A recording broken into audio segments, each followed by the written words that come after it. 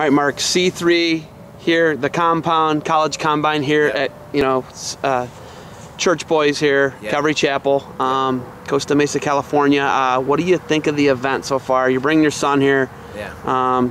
He's got some good scraps in, by the way. I think so. But what are you getting out of this event, and what were you expecting coming into this event in the C3? This event is a great event. I think it's moving wrestling in the right direction with getting our elite level kids the looks from college coaches, because we don't have pro wrestling where there's just amateur wrestling on the pro level, right? Pro wrestling, a lot of people know pro wrestling as jumping from the top rope and elbowing somebody. That's not wrestling. So the wrestling that we do is real wrestling, to where, I mean, it's live. You're not faking anything. You're not acting anything. So there's no pro level wrestling.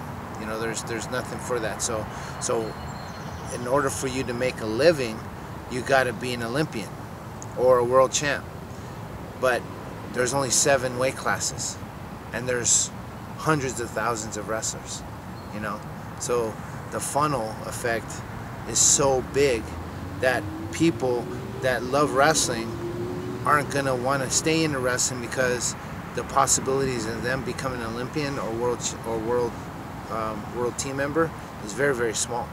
All right, rather than in the NFL, there's hundreds, 32 teams. There's hundreds of athletes. Of course, there's a lot more football players, but I think with only 7 spots that you can be an Olympian or a world champ, it really drastically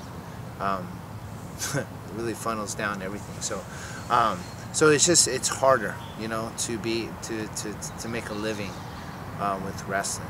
So what do you think of the event? What your expectations were? It's to promote wrestling and get your kid recruited. Yeah. What do you think of the event so far here at C3? Yeah, the event is awesome. The things that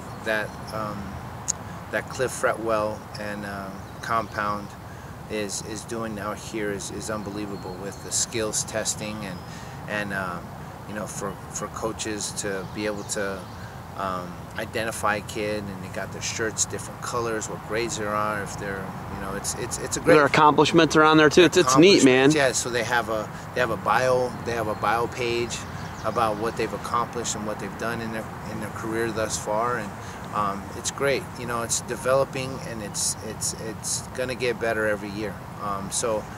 Like I said, it's stepping in the right direction. It's great for our wrestlers, and it's only gonna make wrestling better.